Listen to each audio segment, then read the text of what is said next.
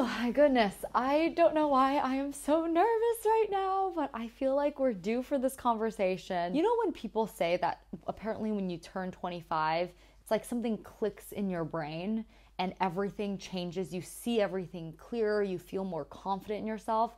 I feel like that's about to happen. And the last time I did this sort of sit down video, I was 22 talking about who I am, and I feel so different at 24. And I think it's because so many things happened this past year. First, I went leaseless for the first time in my life. Second thing is I got promoted to senior product manager this year, which is I would say more so title that I've been chasing ever since I started work 3.5 years ago. Third is I had this realization about social media, content creation really as a hobby that I feel like has introduced a much better balance for me. And the fourth thing, this idea of being healthy and fit truly to me has a brand new meaning. And that's what we're going to talk about today. Personally, I'm making this because turning 25, so the thought of being in my mid-20s scares me.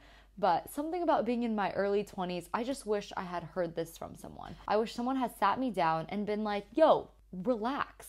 Everything's gonna be all right because you're going to be turning 25 and you're going to feel this way. And a lot is gonna happen in your path to making these realizations. And to be honest, you still don't have it figured out, okay? Don't get me wrong. But you're going to be in a much better place. So let's dive into the first thing I was talking about because it has been one of the most exciting, fun things that I've ever done in my life. And that is not being tied to a lease. If you follow me on like Instagram or TikTok or anything like that, you know I love traveling. I love having new experiences. I think it's just because growing up, I didn't really have too much of that. And the first time I really had gone and even visited other states in the United States was maybe for my internship going to Seattle.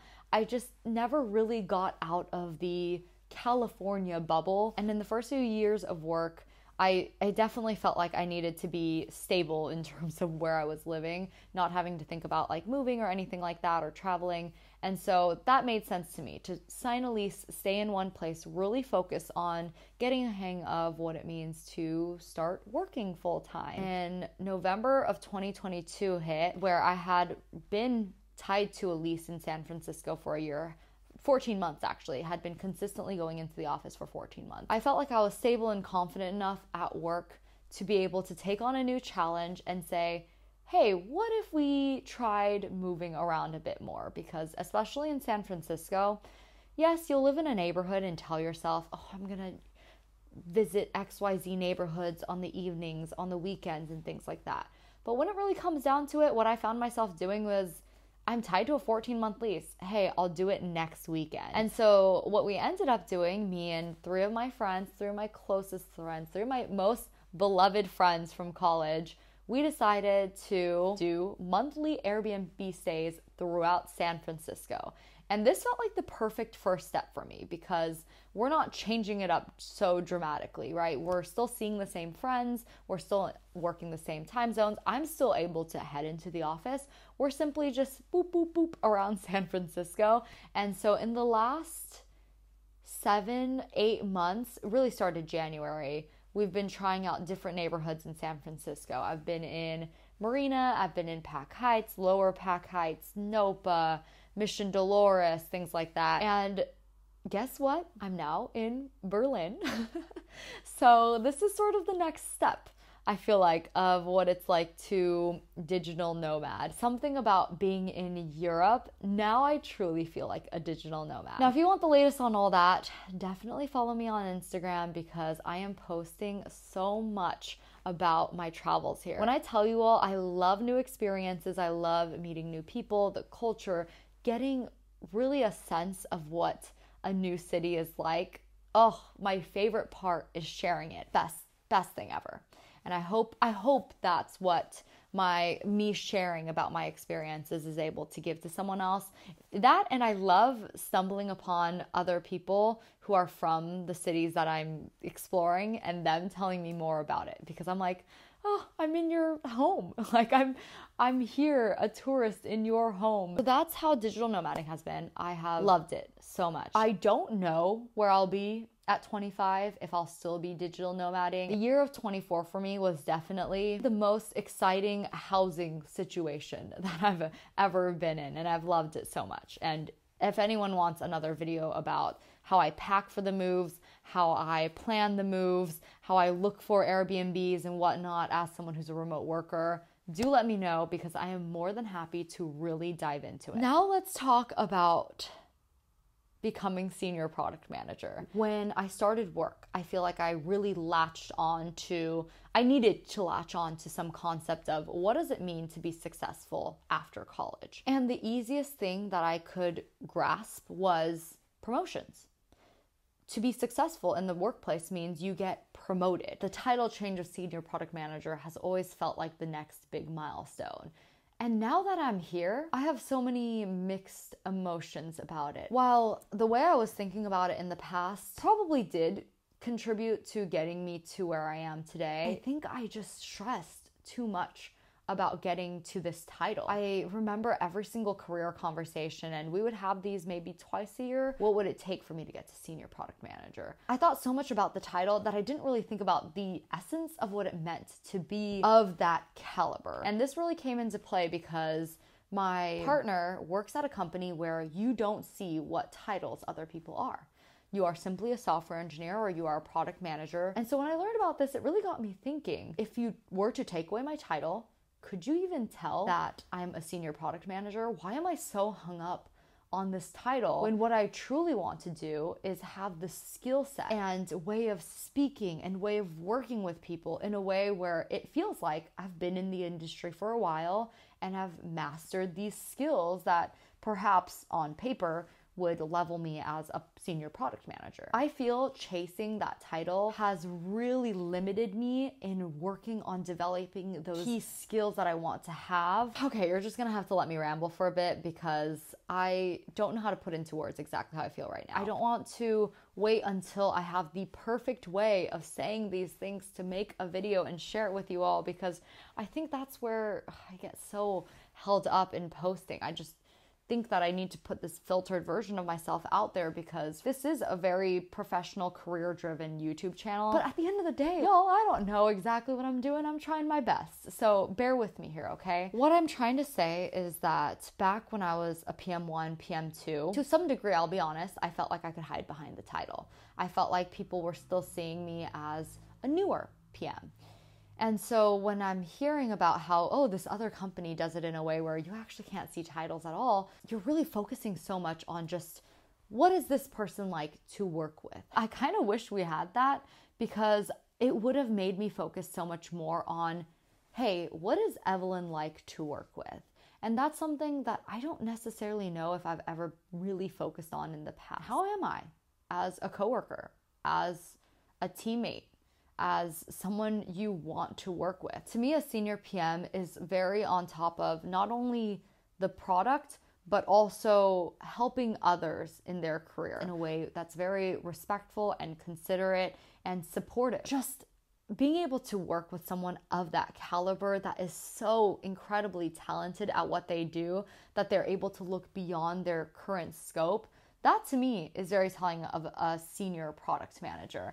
And I felt like that's what I had been missing this entire time when I've been chasing the title, because I've been chasing impact specifically on our product, but not necessarily, do people want to work with me? How am I as a coworker? How am I as a teammate? I really rambled there, didn't I? The next thing. So this is to any of you all who are either content creators or just people who are very busy with their hobbies in a way where you feel like your hobbies almost create a sense of pressure, in a way where you feel like you're losing that sense of enjoyment with your hobby and it's starting to become more like a chore or a task, and it's introducing more stress in your life than it is enjoyment. When I first started out YouTube was actually my first platform. It was so fun. It was so fun because it was so low stakes. I made videos, honestly, kind of like today, where I didn't really think too much about who was going to see it. But as this channel grew and as I started on Instagram and TikTok, and I really started to look at the numbers, and as more people started to find my content, I felt more and more this need to become a filtered, put together version of myself. And that really stressed me out because I would start to spend evenings and weekends stressing over scripting these videos, trying to make them as perfect as possible. And it led to me having to give up a lot of other things in my life. But what I've realized over the past 7 months, 8 months, is the power of Instagram and TikTok as a place to still feel connected to you all while not having to put in the extreme effort, time, and whatnot that I did with YouTube.